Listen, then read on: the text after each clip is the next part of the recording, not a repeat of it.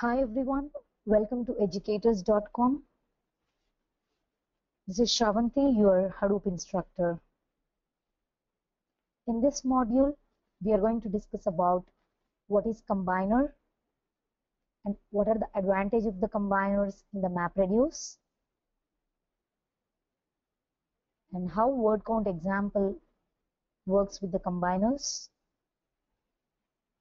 implementing the combiners, and finally executing the combiners. So these combiners are basically a mini reducer. So what is the meaning of that? That means if you see your MapReduce program flow, we have our mappers, all the mapper results, whatever the intermediate mapper output results are there, these are all the things will be going into the reducer as a input. But let's assume that we are working on a very large amount of the data, wherein huge amount of the millions of the key value pairs have been generated from the mapper output result. All these key value pairs have to be passed over the network to the reducers. That means in the real time, if you consider this case, it is going to take a huge amount of the network bandwidth to pass all your mapper output intermediate key values to the reducer as the inputs. So if we use the combiners, then what we can do is it reduces the network flow, because whatever we are executing at the reducer side, with the help of the combiners, we can execute the same code at the individual mapper level. So what is the meaning of that? If you see the example of our word count, which we discussed in our previous modules, in the left hand side we have an input file, and it got divided into the input splits, and here it will be having a mapper. That means it emits the individual word comma 1, and this is where if you see the mapper output results 3 plus 4 plus 4, that means total I have 11 key value pairs have to be passed over the network for the reducer as inputs. But to reduce the network flow, what we are going to do is whatever the reducer code we are executing. So as part of the word count example, the reducer code is the summation. We are summing it up wherever the same keys are available. So the same code we are executing at the each mapper level. That means here I am having a hello comma 1 and hello comma 1. Hello is repeated twice.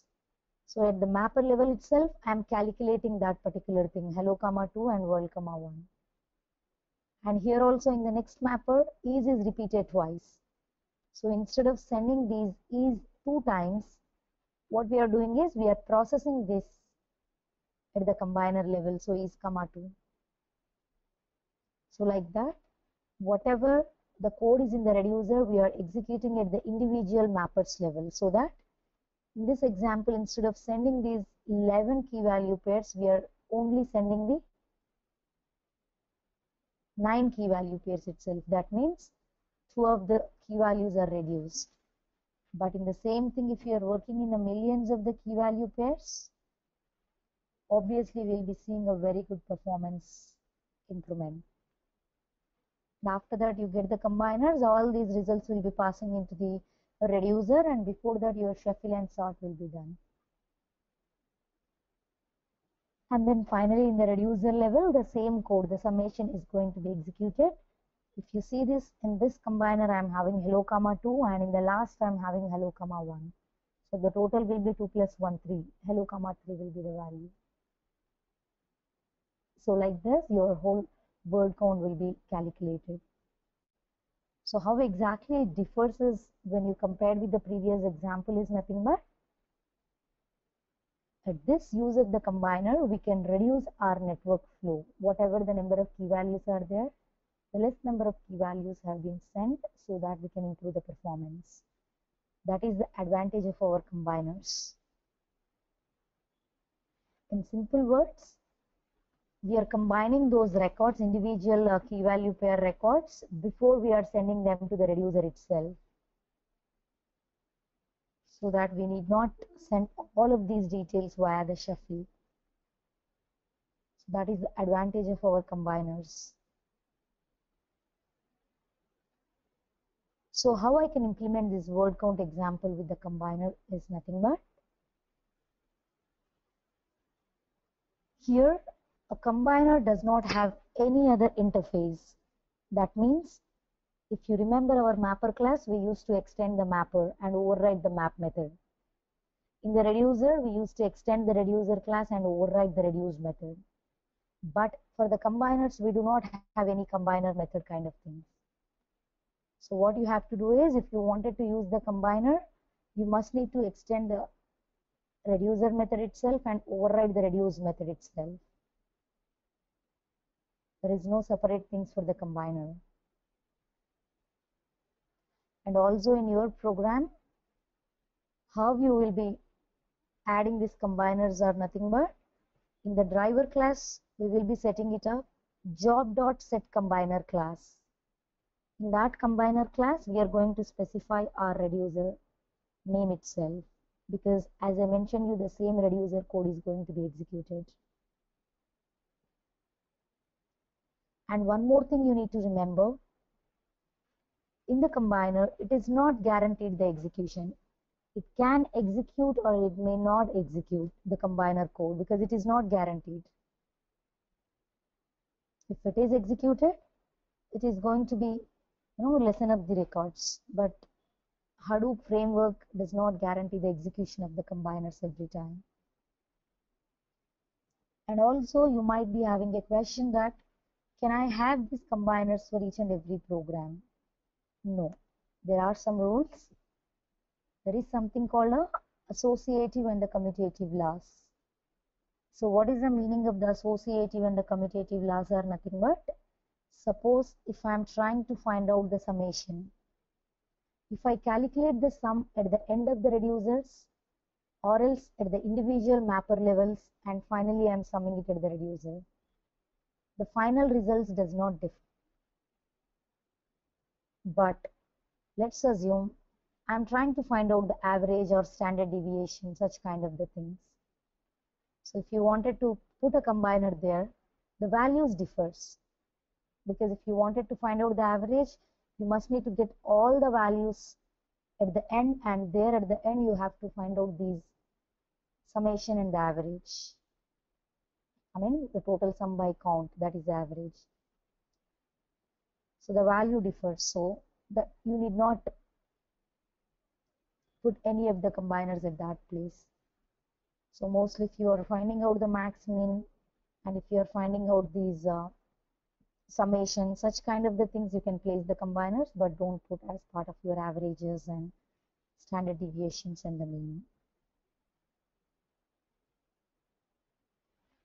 So how we are implementing the combiner? As I mentioned you, none of your program is going to be changed except your driver class. You are going to add additional line called this one, the highlighted one, job.setCombiner class. Here we will be specifying a combiner class. As I mentioned you, the combiner class is nothing but a mini reducer. So the same reducer class which we are specifying it over here. That means for individual mapper, when I execute the combiner code, the same reducer code is going to be executed. That's it. Apart from this line, you will not be modifying it anywhere. But in very rare cases, if there is a chance you to write a custom combiner, in that case what you need to do is, you can put a word count combiner.class, and as part of the word count combiner, you must need to extend the reducer and override the reduce method itself for the combiners as well. So how do you know whether the combiner is executed or not? Let's execute our program word count with the combiners as part of our Cloudera Quick Start VM, and let's see what is the difference between the combiners and without combiners. And here I have logged into my Cloudera Quick Start VM, and in the Eclipse editor I have attached this program code to the video. You can just download that and create a new class with the combiner. This one, create a new class, remove the package if you don't require anything, just give a name as word count with combiner. This is just a driver class we are updating because there is no changes in your mapper and the reducer. And if you observe your driver class, what is the additional statement which we will be having over here is job dot set combiner class is the one which we need to add it. Set combiner class. So in this combiner class, we are going to have our reducer definition which we need to specify. That's it. We are all set. You can just save your program. We already have the mapper, word count mapper and the word count reducer only I am using it. So you can directly export this particular jar file. Let's call it as home Cloudera and word count combiner.jar is the jar file name.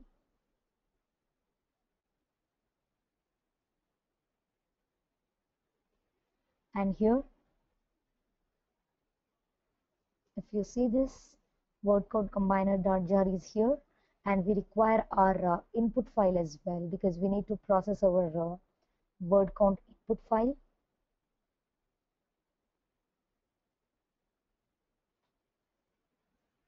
And here we already have the input file called word count input is here. So let's see the content. Hello world, how is world? This is the content. So let's place this file into the Hadoop and we can start executing our jar file.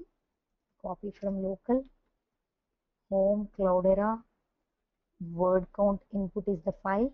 I wanted to place it into the word count input HDFS1. That means I am placing that file into the Hadoop distributed file system before I start the program execution.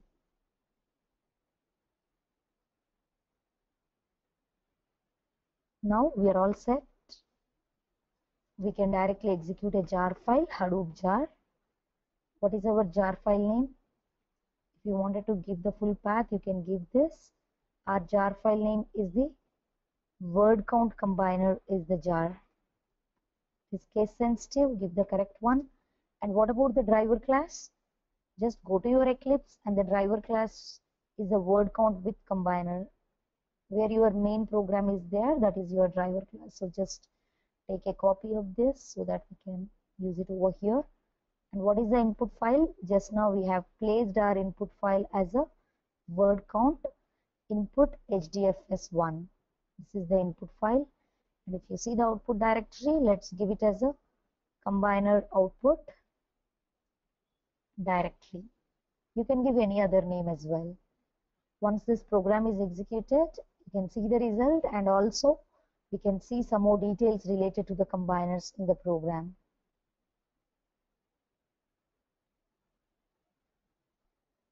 Here our program is executed. It is completed successfully. So we can see the output. But before seeing the output, guys, how could I know whether the combiner is used or not is nothing but you can see there are two records. See this under the MapReduce frameworks. We call these things as a counters. In the next modules, we'll be discussing about these file system counters, job counters, MapReduce framework counters. So here, if you observe this combined input records and the output records, what is the meaning of this is I'm having the 8 input key values. And when I use the combiner, it got reduced to the 6 input and output key value pairs. That means if it is a small, as it is a small example, it has reduced by the 2 of the records. But if you consider it as a bigger data set, millions of the records are going to be less enough to pass it over the network. So that is the advantage of these combiners. And if you see the output, there is no change in the output. So you use the combiners or not, there is no change. You can see because always your results are going to be stored as part of your part file itself.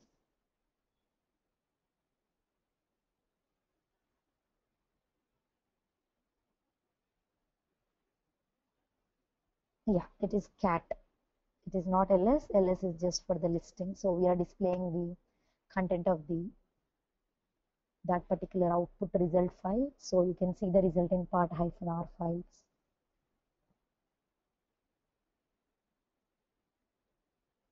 Let me see. Okay, there are 6 zeros. Now it should come. It is always a 50 value. So if you give the 6 zeros, it throws an error. See here, you can see how many times each record has been repeated, each word has been repeated, how is repeated twice, word is repeated twice, like this. So this is how your combiner is going to be used. Summary. So in this module, we have seen what is combiners and how the combiners are used to improve the performance by reducing the network flow. And also we have discussed how to implement the combiners with the help of job.setCombiner class in the driver program. And to write your custom combiners, we also understand that there is no separate combiner class or combiner methods. You must need to use the reducer class and override the reduce method itself for the same. So based upon your scenarios where it is follows your associative and the commutative laws, such as your summations, and the final value should not be changed if you use the combiners or not. In those cases, you can directly use this combiners. Thank you. Let's catch up in the next module.